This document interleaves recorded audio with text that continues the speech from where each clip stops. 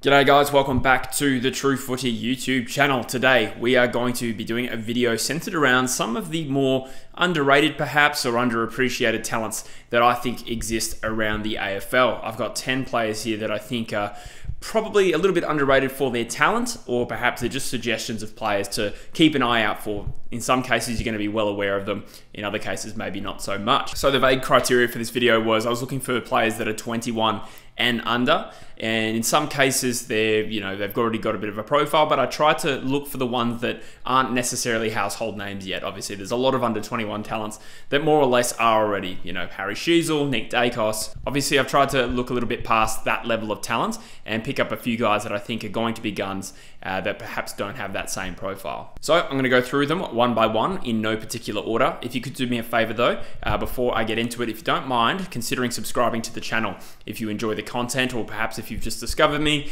It's a channel full of AFL content and a little bit of cricket over the summer too. I've set a goal of trying to get to 25k subscribers by the end of the year, and I'm halfway there. Well, sort of halfway from 24k. So it's been a great period of growth, but if anyone is enjoying the content and hasn't subscribed, please do so.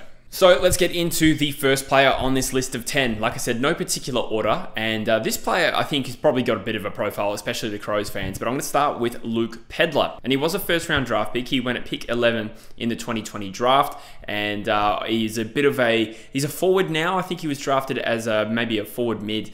Someone with genuine midfield potential. Going into this season, he'd only played just the 5 games, had only kicked 1 goal, and then we saw a bit of an explosion of output from Luke Pedlar, where he kicked 25 goals from 21 games. And what I like about him is he's obviously hitting the scoreboard as a small medium forward. Those are good numbers, but I do like he's got a bit of a balance to his contested game, wins a good percentage of his possessions as contested, and tackles and applies the defensive pressure as well. So I do see attributes there of Pedlar becoming more of a genuine midfielder in the years to come, but that sort of output as a forward alone is very, very impressive. So I think Luke Pedlar projects as someone that will have a good AFL career, and potentially he will take the next step in 2024. Next up, I want to talk about Fremantle's Heath Chapman. Now, a lot of the players in this video that I'll talk about probably came off a strong 2023 season. Heath Chapman is the example of someone who didn't, largely due to injury. He just played the 3 games, but I do think he is an underrated talent nonetheless. He is a 193 centimeter, sort of oversized running defender slash wingman, but in some cases plays as an undersized key back as well. So he's got some genuine versatility. His running carry is really strong, and he's defensively sound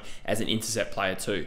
I still think, despite obviously a quiet season in 2023, if he gets over his injuries, he still projects as a good quality long-term AFL player. We saw him play 17 games last year, and he had 19 possessions a game and 6 marks. And I think there was a Rising Star nomination for him in round 8 of 2022. And in that game, he accumulated 25 possessions and went at 92%. So not your usual sort of lockdown defender, obviously showing an ability to not only rebound, win the football, but obviously use it really well. So I think if he gets through his injury battles, I don't know the specifics, but I think he'll be set for a big year in 2024. Next, I will shout out Judd McVee. Now, Melbourne have done a good job of accumulating some young talent over the years, but this one is a pretty good pick, given he was pick 18 in the 2021 rookie draft. And again, because he had such a good solid year this year, he probably will be known to most of you, but a little bit underrated as a 185 centimeter, primarily a defender, but also with some midfield potential. But he saw an opening in their best 22 this year in the absence of Christian Salem early in the year,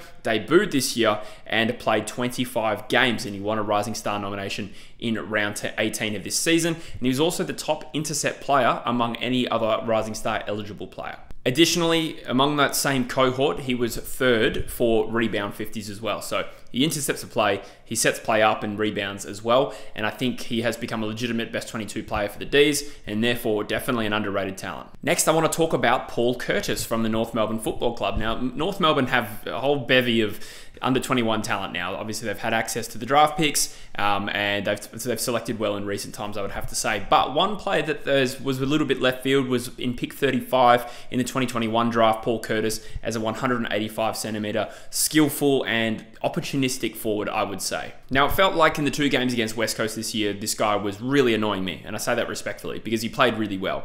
But over the course of the year, he played 21 games and kicked 17 goals as a young forward in a team that was obviously struggling. I think that that's fairly solid output. And his best game this year was when he kicked 4 goals in, I think it was a quarter, against the Eagles at Optus Stadium to just about take the game away from the Eagles. So I see genuine potential there with Paul Curtis. A little bit of perhaps an underrated talent if you don't watch North Melbourne a lot. The next underrated young talent around the league that I have is one from the West Coast Eagles in Ryan Marrick, the rawest and newest player among any other player on this list, given he was pick 1 in the mid-season draft, the most recent one that is, and obviously still a very skinny and raw kid. So he's a bit of an undersized and very, very skinny key forward prospect at 193 centimeters. I presume he will continue to grow potentially a bit closer to that 195, 196 magic number, but very, very skillful in the lead and doesn't rely on having a strong contested game yet. And I think the actual best feature of Ryan Marrick's game is his field kicking, and he probably could be utilized as a bit of a rebounding defender as well. So one to keep an eye on. Hasn't set the world on fire, but the raw talent there is very obvious. The next player I want to nominate is another key position player, this time at the opposite end of the ground, in James O'Donnell from the Western Bulldogs. And the more I looked into this guy's story, the more insane it actually is. So first of all, he's Simon O'Donnell's son. I just realized that in preparation for this video, who had grown up playing cricket and was signed as a Cat B rookie for the Western Bulldogs this year because he hadn't been registered with the team for 3 years, obviously choosing to play cricket. Decided that he would have a throw at the stumps in terms of football, to use a terrible pun there, but the Bulldogs took a punt on him. He debuted in his first season, and he is now arguably a best 22 player for them. And he's a 197 centimeter key position defender. Obviously, that was a position of need for the Western Bulldogs, particularly long term.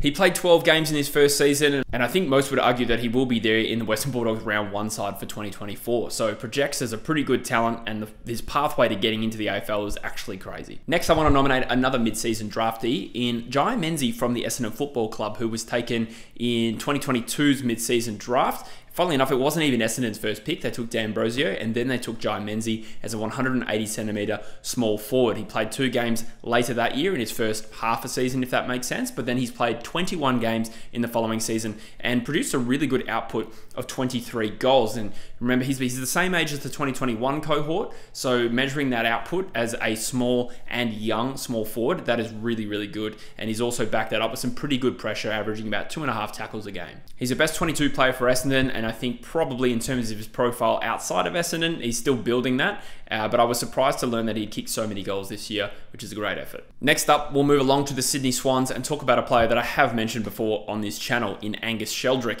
Another one of these players that was a first-round draft pick in 2021, but being a nuggety inside mid, it's taken a little bit longer for his attributes to be able to translate at AFL level. So he's just played the 9 games, and he's very, very nuggety. 179 centimeters and 88 kilos. The only difference between him and an actual nugget is that his body doesn't consist of any chicken. But in the 9 games that he's played, I think he's shown flashes of brilliance, and his best performance was a 2-goal and 29 possession game against the West Coast Eagles. Admittedly, every Sydney player had a good game, but there was a real block there where he'd started to win a little bit more of the ball as he was deployed more as a midfielder this season. We saw him obviously get more possessions, win more clearances and tackle. So I think he's starting to reach that developmental stage where his traits can be really beneficial to an AFL team at the highest level. So I think Angus Sheldrick will have a good year and start to develop a bit more of a profile outside of people who watch Sydney a lot. Then let's talk about the Hawthorn Football Club, another team with a young list and a whole host of good quality talents. But Connor McDonald is one player that is probably better than some people realise if they don't watch Hawthorn a lot. He's a 185 centimetre half forward taken at pick 26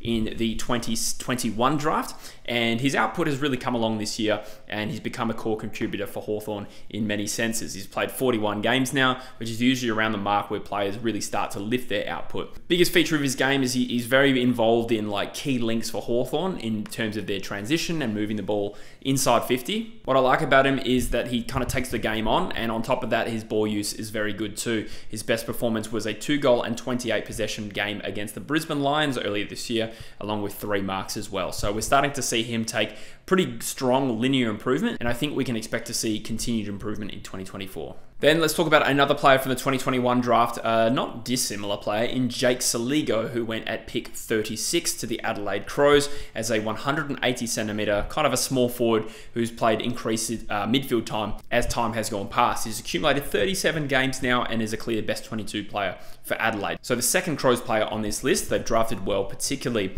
outside of the first round, I would argue. He finished the year really strongly. We saw increased output. I think he had a bit more midfield time. His last 2 games, he had 28 possessions, and then I think in the final game against West Coast, he had 24 possessions and kicked 2 goals as well. So with that kind of gradual build, potentially more increased midfield time going forward, we could see Jake Saligo take the next step as well, considering he will pass 50 games in 2024, and I would say this guy is an underrated talent. So there you have it, guys. That is me plucking 10 underrated young players from around the league. Of course, there's more than that. Obviously, I try to stay away from like really recent draftees. A lot of 2021 draftees in here, some more recent, but generally I'd like to see them a little bit at AFL level. But of course, there's going to be more than I mentioned, and I did leave a whole heap of players out. So as always, I welcome your comments in the comment section below, letting me know who do you think belongs on this list as well. I tried to keep it to 10 just to keep the video at a reasonable time length. But I look forward to your input. Subscribe to the channel if you haven't already, and I'll see you in the next video. Cheers.